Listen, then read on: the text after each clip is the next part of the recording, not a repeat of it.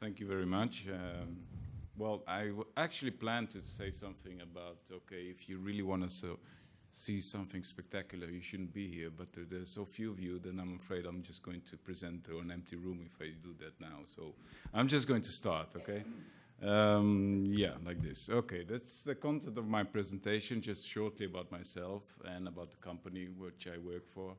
And then we're going to get into the interesting stuff, a little bit about the background on the project itself, and then the most important part, which is the role of FME in the project, and finish it up with some conclusions and results. So I started studying forestry a long time ago, and I found out something about called GIS, and I was like, wow, that's interesting stuff. Let's try and do some more of that stuff, which eventually led to Masters in Geoinformation. And that's where I can say the assimilation process started, in my case. As Steve mentioned, I'm a certified FME professional trainer. I've been doing FME work for a long time, and I'm still quite enthusiastic about FME, and I'm happy to say that I hear a lot of people use the correct terminology, which is workspace and not workbench. But I get really upset if people that consider themselves professionals say, oh, I created this workbench and that workbench, which is naturally not the correct term. As Steve also mentioned, I have a lot of experience, desktop, server, and cloud. And I'm currently working at the National Railway Management Organization in the Netherlands. And they reside in this amazing building. It's the largest brick building in the Netherlands, which is also a monument. And yes, there is a spaceship on the roof. I didn't Photoshop that into it. Well, a little bit about Tenzing. We are based in the Netherlands, and a little office across the pond in the US. We're the first solution partners, European solution partners of Safe Software, I'm glad to say. And we are also Esri Gold partners. There are 2 companies in the Netherlands that have that status, and we are one of them. Very happy to do that.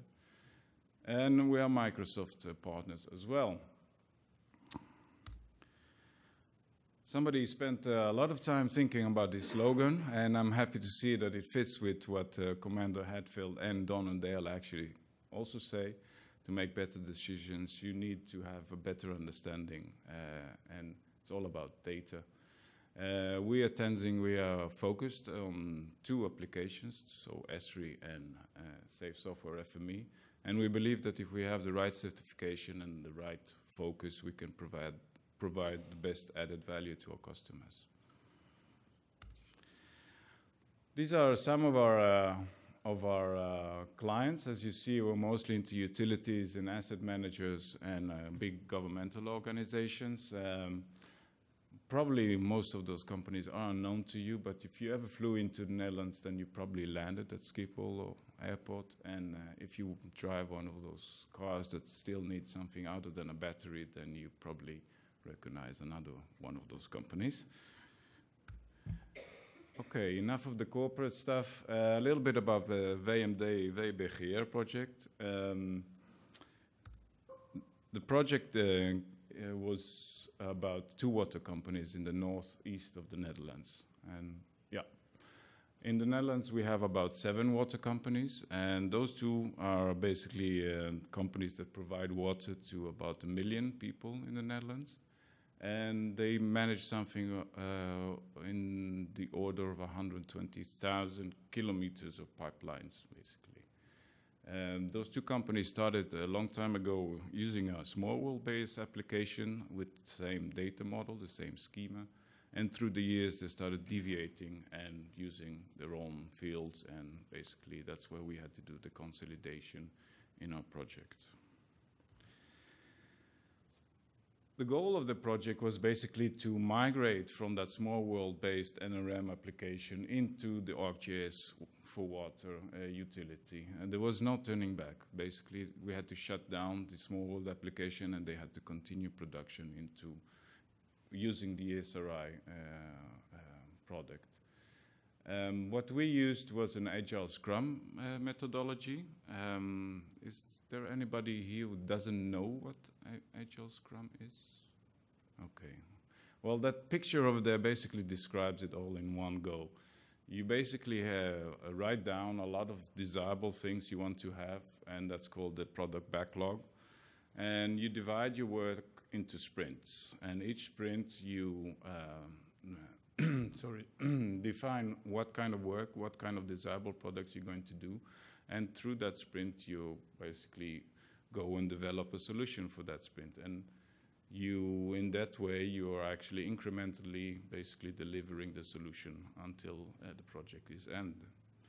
It's a cyclic approach and flexible, which actually allows you to adjust to the requirements of the client. So if the clients decide in sprint 1 that they want something, and in sprint 2 they change their mind, then you can actually change and adapt to that changes. And excuse me. Usually the development team includes the company itself, the clients, and also, of course, the company that provides the solution. And in this case, we also had Esri involved, delivering some support and also some training to the company on how to use this new water utility. We basically divided the work into 14 sprints, each of 2 weeks' time. And in totally, the project duration was 9 months. So if you calculate it, it won't come up, but there was some vacation in between. That's why it was. So getting back into the most important part, the role of FME was actually quite substantial because it was a migration project. What we did is basically inventorize what are the types of features or feature classes, if you use the Esri terminology, that they have in the database, and divided that to group. We grouped that per sprint. We worked with multiple developers, FME developers, and we used Team Foundation as our source control for that. We completely automated that, so we actually got all the time the latest version of our workspaces that way. Generally speaking, you can basically say we created 2 types of workspaces. So migration generic workspaces that do some pre-processing or generic stuff, and then for each sprint, based on each features that were grouped for that sprint, a sprint-specific workspace. Basically, we used all of FME's key capabilities, as you see, to eventually that led to the migration of the data. So we converted data from format A to format B. We did some validation while converting. We integrated the different data sources into the desirable output, and we did some data transformation when necessary. So if I look at one of a schematic overview of such a data migration workspace, what we can see here is that we used FME all over the place. We gathered data from different applications. We did, of course, exports.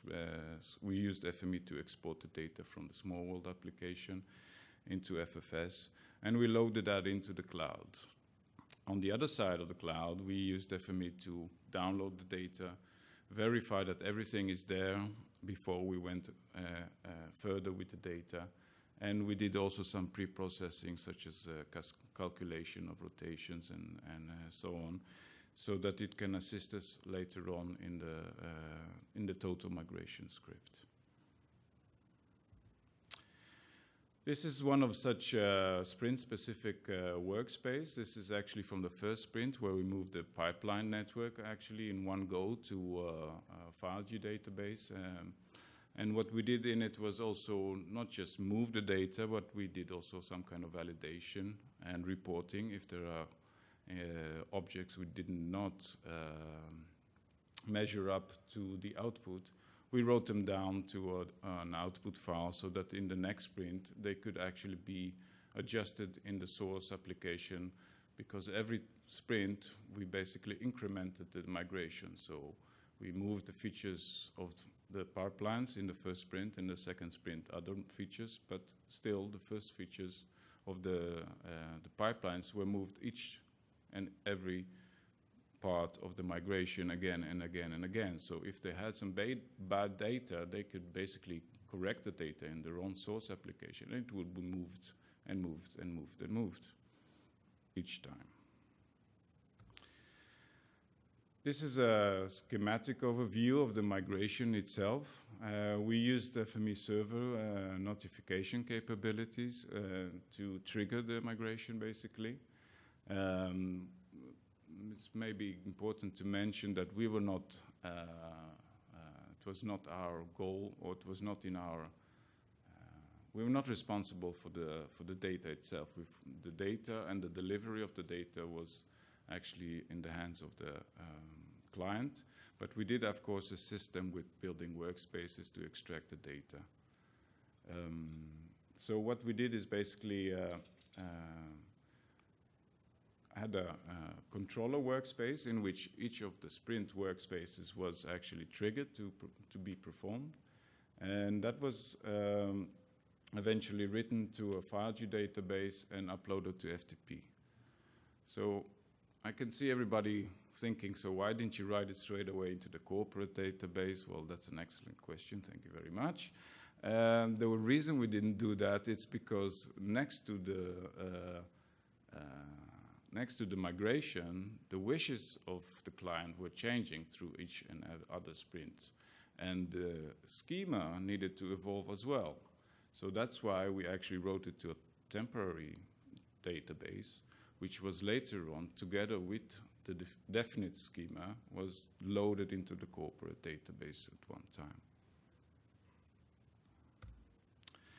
So this is the big guy. This is the controller workspace. I'm not going to go into too much details about it, but what it is essentially is a lot of workspace runners, basically. So each bookmark, what you see, is actually a sprint, and the workspaces that were used in that sprint, or at least a workspace runner that calls that specific workspace, and sometimes multiple workspaces. And what we did use is also FME server, basically to let us know if something went wrong, or by emailing ourselves in case the migration went bad. As you can see here, this is a pre-tunnel FME version, or as I like to call them, Einstein-Rosen bridges. I don't know why that name didn't pick up, but it got mentioned in the blog, so I'm happy about that. Yeah, so once we fired up this big guy, I was kind of oscillating between these two states. I mean, we did practice all the time throughout the whole project, but I mean, you know, you're nervous. It has to go well because they have to shut down the project and their application and continue working in Esri. So eventually, after 10 hours and 1 million features and no notification email, everything went well, and we could celebrate and breathe easily. Well, to wrap it up, as I stated before, the migration was basically an incremental thing. So every sprint we move features, or a group of features, which move also in the second sprint and the third sprint and the fourth sprint. So we basically practiced the migration throughout the whole project. So, and the possibility to iterate the migration necessary in such an agile framework was actually very useful, because the client could basically, while the project was running, continue to work and improve their data, so it could eventually be migrated into the new application. If you know your way around in FME, then data analysis and reporting is really easy to do. And in a desktop environment, such a combination of source control is a really easy way to share the workspaces within the team. Of course, if you work with FME server, then I would use FME server for that. Well, to really finish up my presentation, some conclusions and results. It was a successful migration. We did it in one go. Everybody was happy. I was relieved. It was also within time and budget, and we actually could do some more work and more functionality which they desired. That was actually not incorporated in the first estimates, and those were basically interfaces with, for example, SIP and import of CAD data. It's the first kind of its kind in the Netherlands. We actually hope that there will be more of these kinds, because we have another a bunch of water companies, and they were very seriously interested in this project. And Esri also, of course, they use this quite a lot. My colleague spoke also in the Esri Tech about this project, more about the Esri stuff. And personally, I really think that FME and Agile, if you're doing migration, is definitely a framework you should consider, because it's, in my personal opinion, a really perfect way to work. You define your goals, and your goals are set for that specific sprint, and you can easily iterate and get it better and better and fine-tune it all the way. So to wrap it up, I really think that there is no better tool for migration than FME, and if you think otherwise, then we should have a chat. Thank you very much.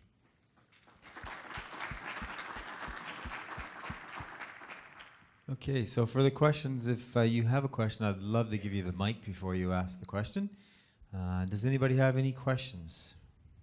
All right, coming right over.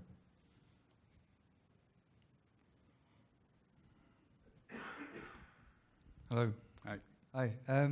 What were the main differences between Smallworld and Esri in terms of the data? In terms of the data, yeah, good question.